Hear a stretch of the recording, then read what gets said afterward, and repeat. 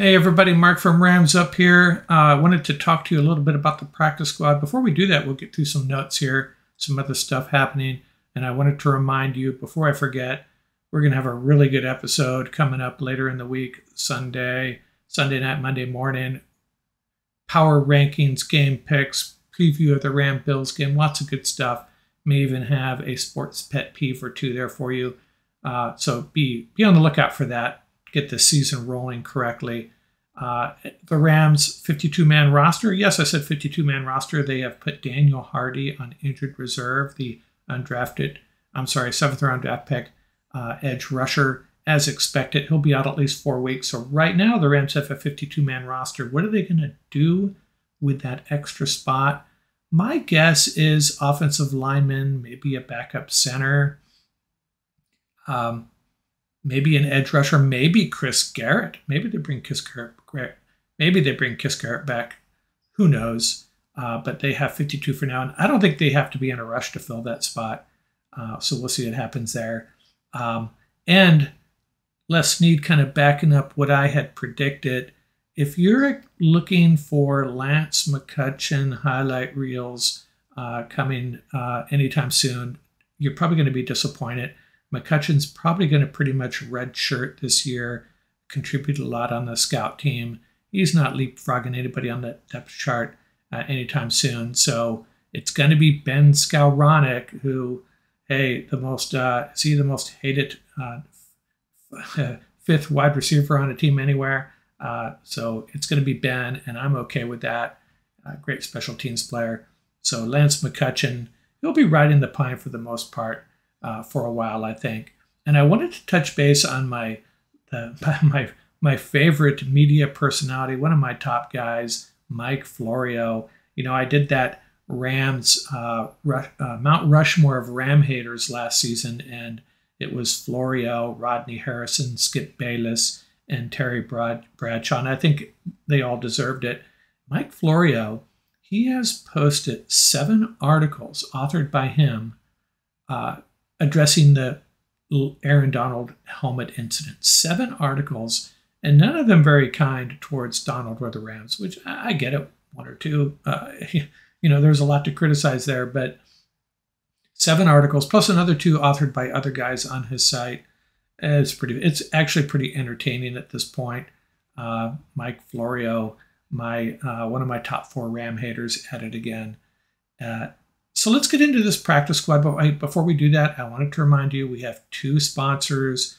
DraftKings, go to their site, use promo code TPPN for some great deals.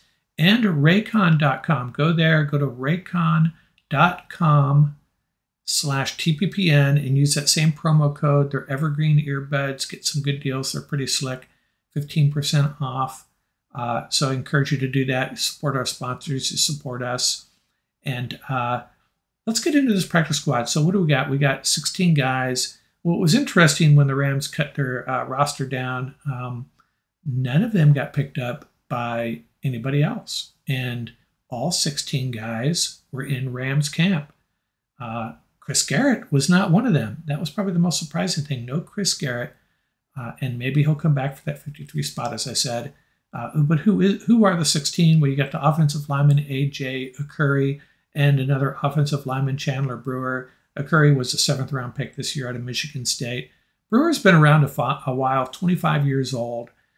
He was in Rams camp previously, and then he sat out the year, took the COVID exemption. Ernest Brown, a 5th round pick out of Northwestern. He's on the practice squad. And Roger Carter, a guy that was getting a lot of love from Ram fans in the preseason. Kind of short tight end, 6'2", 250, but he can do a lot of different things, especially on special teams. Some called him a potential fullback, but he is on the practice squad. And then the 2 TJ Carters. So we got 3 Carters, Roger, TJ, and TJ. One TJ at defensive back and the other at defensive end. And then there's Daniel Isom, the defensive back out of Washington State. I thought he had a chance to make this team. He was probably on the bubble, but we're just so stacked in that secondary, and Isom's on the practice squad. Jeremiah Coloni, offensive lineman, he's been around a while.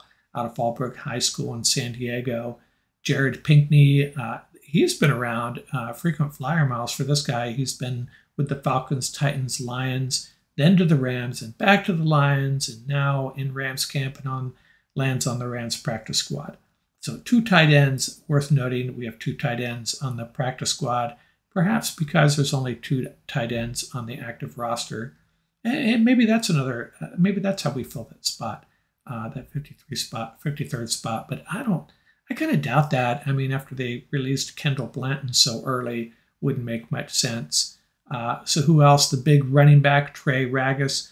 He got into a game with the Raiders last year, had a couple carries. He's a big back. I liked what he did in the preseason. I also liked what A.J. Rose did. So what do I know? Ragas' college stats out of Louisiana Lafayette, pretty impressive. He had 3,999 yards from scrimmage in 4 years there. So he's got potential. I don't know I don't think he's going to see any active roster duty unless someone gets really dinged up. But he could be a guy. I've always thought the Rams are missing that big back that could just pummel the other team late in games when you have a 17-point lead. And then who else? We got the defensive end, Braden Thomas, and the edge rusher, Benton Whitley. Thomas out of North Dakota State, Whitley out of Holy Cross. And I think in earlier pods, I may have mixed up their first names, these 2 guys. Bad on me. It's Braden Thomas and Benton Whitley. So they both made it. And my guy, Danny Amendola, the second coming of Danny Amendola, Austin Trammell. I love this guy. Undrafted free agent, was with the Falcons last year out of Rice. So we got 2 guys from Rice, Austin Trammell, the wide receiver, and the defensive tackle, Elijah Garcia. I didn't mention, I skipped Garcia actually. He's also out of Rice. He's the one that had a little notoriety for the wrong reason. He got a chokehold by Aaron Donald early in training camp. And looking back, that's a bad look, foreshadowing or what. Aaron Donald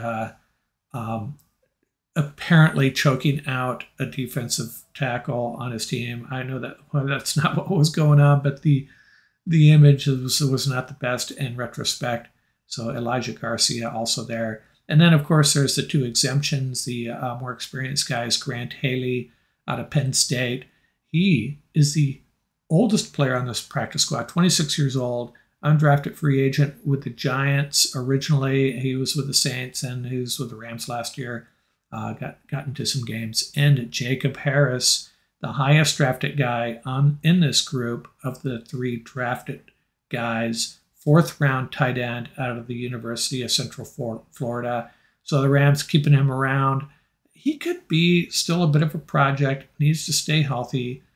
There's a lot to like about him, especially on special teams. And he's a guy, him and Roger Carter, 2 guys that could get pulled up early in the season. A 3rd tight end and can contribute on special teams makes perfect sense to me. I'm going to predict that right now against the Bills. One of these guys will be activated.